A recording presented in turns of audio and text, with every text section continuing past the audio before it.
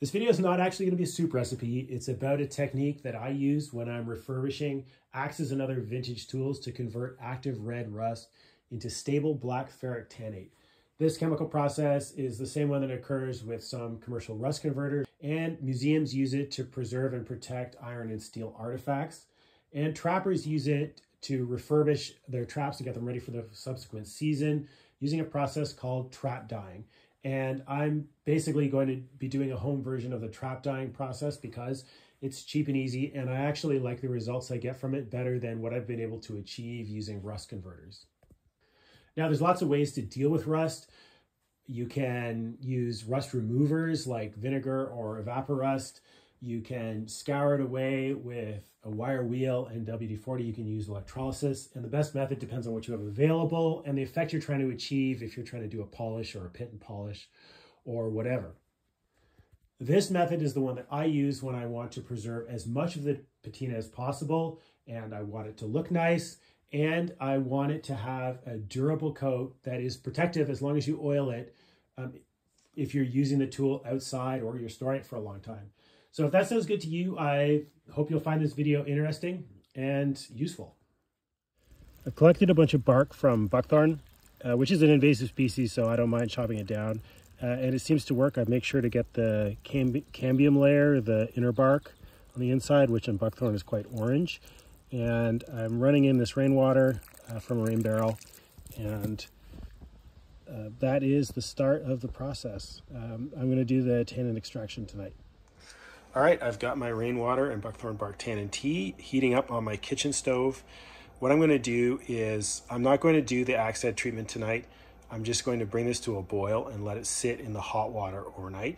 And that is going to result in a good extraction based on my past experience. If you're using something like tea bags or tannin powder, that extraction is very fast or instantaneous, and so you don't have to worry about this step. But this seems to work well for bark, which takes a little bit longer to get the tannins out. So that's what I'm doing. And tomorrow I will see how the extraction went, at least what I can tell from the color of the water.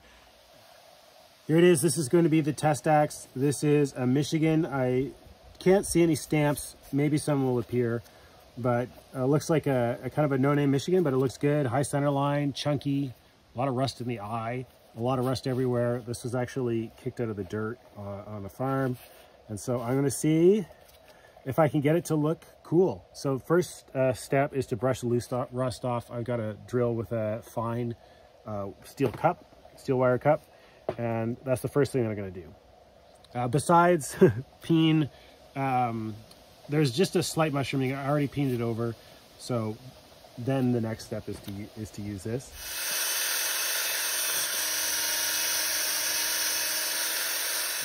There actually is a stamp. I don't think it'll ever look good, but I know what it is because Joey Hamilton gifted me one of these that is in much better shape than this. This is a Lion brand, which was Well and Vale and later True Temper Canada's brand of axes. I thought it might be because I kind of recognize these bevels here. So I'm going to see if I can clean up that stamp a little bit, but I don't want to ruin the effect. That's sort of the point of the video. So I'm not going to take all the rust off. Here's a Lion brand axe that's a little less corroded. This is the one that Joey gave me, and you can see what this stamp is meant to look like.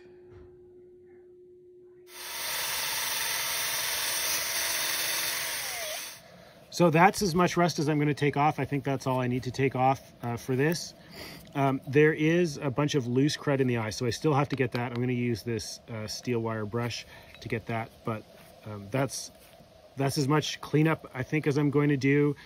Besides, I am going to do a bit of degreasing just with some dish soap and water right before I start the tannin treatment. All right, let's have a look. It's the next day. Oh, looks like some good tea. That's pretty dark. That'll work. So I'm just going to take out some of the bark to make room for the axe, and I'm going to start heating it up. So just going at this with a dish soap and a bristle brush. You can also use more heavy-duty degreasers if you think it needs it.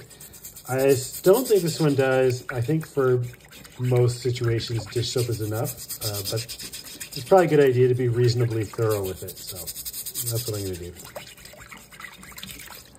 All right, I'm about to put it into the boiling tannin solution. The thing that I've done off camera is I've reprofiled the bit to sort out the toe jam, the worn toe, so that it's more in line with what I think it should be. And then I've also put a little bit of rust bluing solution and rusted out the shiny spots where I peened the pole, where it had mushroomed a little bit. And now it's ready to go in. So I've got a string attached to it just through the eye. That just makes it easier to handle.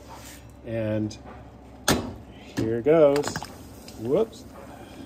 All right, now crank this up and bring it to a boil, maybe an hour, maybe half an hour. I'll check it at half an hour. All right, let's have a look at this. You probably can't see because of all the steam, but it looks pretty good. So I'm going to take it out now. Oh yeah, there you go. That looks pretty dark. So I'm gonna hang this up by the string in the garage and give it time to dry out while it's still hot, and then we'll proceed with some oil and see how it came out. All right, so this is what it looks like after doing the one axe. As you can see, it's starting to get kind of blackish green, and if you keep using it, it will eventually turn just opaque black, and that's because that's basically how you make ink, is you mix iron and tannin. Old-fashioned gall ink uses oak gall as a tannin source and iron, and so you have to be careful because it does stain. But yeah, this is still good for a few more axes, or you know, I might just throw it out because it's essentially free for me. So I'm out of the tannin bath. It's had a chance to dry for a couple hours. I think it's important to get the water out that's left in the patina before you put oil in and trap it in there. So I give it enough time to do that while it's hot. If you rinse it off in water, so I'm gonna clean it with WD-40 here and some of the supplies I've got. If you decide to clean it in water after, that'll cool the head down, and you're gonna wanna put it in like a warm oven or something to make sure it gets all the way dry. But as I said, I'm gonna use a little bit of WD-40, scrub around. I've got just a nylon scrub brush and some double-aught steel wool and rag. And all I'm just doing is getting whatever crud is stuck to it from the bark, and any rust that loosened up that will come off, and any of the tannin deposits. So as you do this, especially if you've done a few axes in the same broth, it will deposit black ferric tannate on things without actually, it won't be stuck. So if you have bare steel, in my experience, what'll happen is that it'll get a black layer on it, but that just rubs off. And so I want to see what I'm left with, besides stuff that's just kind of casually sticking. I want to see what's actually durable. So I'm going to take things off that are not. Whatever comes off with the brush, get to that eye.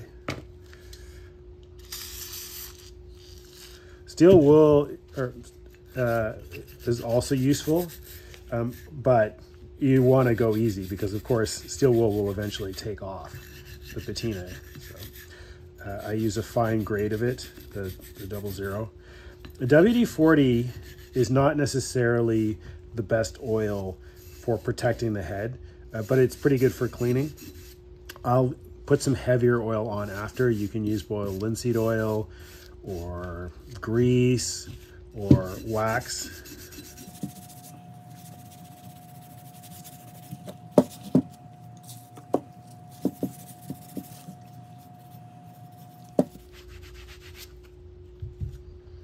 All right, I think that's looking pretty good.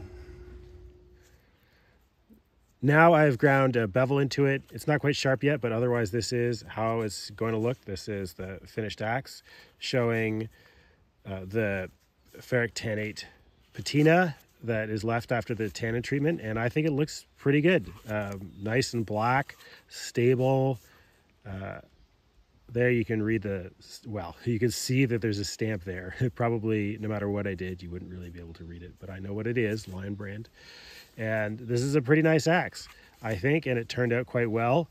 The eye also got all the rust in the eye. You probably can't see that, but the eye is also nice and blackened, and it doesn't have any loose rust left on it. So yeah, this is ready to be hung. And once that's done, ready to be swung. And I think it turned out quite nicely. I am quite enamored of this technique.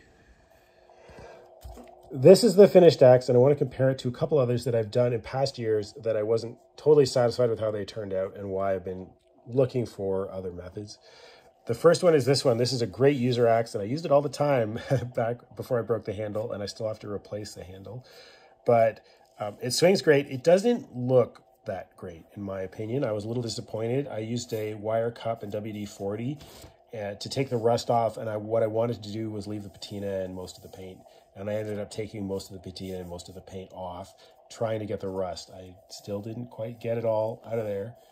And so, yeah, just not my favorite look. I'm sure some of you have ideas about how I could fix this up, and I have a couple too, but I haven't done it. But the main thing is that I didn't preserve the things I wanted to preserve, chasing the rust off. So a little disappointed in the looks of this one. And then here's a couple that I did the vinegar bath. I don't know, it seems like everybody does that when they first start, and I did too. Vinegar bath, and then I tried to rust blue them to get something like a patina back. And it's not as dark, it's not as heavy, but the thing that really annoys me about this, and I'm going to switch to a zoomed in view. Looking at it close up, I hope you guys can see why I'm dissatisfied with the results that I get from vinegar and other rust removers that work like vinegar, because not only do they dissolve the rust, but they also dissolve all the patina and empty out these little pits left from rusting. And so you're left with these little sharp-edged craters that collectively kind of make a foamy texture on the steel. And the result of that, of course, is that when you use it, you collect all sorts of residue, gunk, crud in there. It's hard to keep clean. If you don't keep it clean, then it'll start rusting again inside those pits, and it'll just make that situation worse. Plus, I'm not very satisfied with the appearance. From far away, it looks okay, but in the hand, it's not great. And so now I'm glad that I know what I wish I knew then when I did this axe and this little hammer, which is other methods, including the tannic acid technique, to preserve the patina and get a better outcome. So, to wrap up the video, I thought I'd talk about some of the other projects I've done with this technique besides just this axe here. So one of the things about this axe, it was very heavily rusted, as you saw, and the same is true with this little shingling hatchet and this adze. And so had I just wire wheeled them, it probably would have turned out pretty nicely, because if you have a thick layer of rust, that usually means there's a decently heavy magnetite patina underneath that you can expose by wire wheeling. I do think that this actually might be easier. And the other thing I wanted to say is that the tannic acid treatment might actually be most useful when you don't have that much rust. So for example, this little mini maul had, it had rust, but it wasn't really heavy rust or pitting. And so if I had just wire wheeled it, I would have just taken all the patina off and been left with bare steel, except for, some of the pits and cracks and stuff. And so this way I got to keep the whole patina. It was easier. I just basically threw this in and took it out, and I was done. So I think it worked quite well for this project. It works well in that sort of scenario. And then it's also nice for axes where you want to restore them, keep the patina, and also save the paint. So cleaning it with a wire wheel or cup would, getting all the rust off would also take off a bunch of the paint, and then it would leave some bare steel, which I don't think looks good. You may or may not agree, but either way, this keeps all the patina and the paint. One issue is that, especially if you've done a few axes with one batch, it tends to, and the water gets really black, it tends to darken the paint up a bit.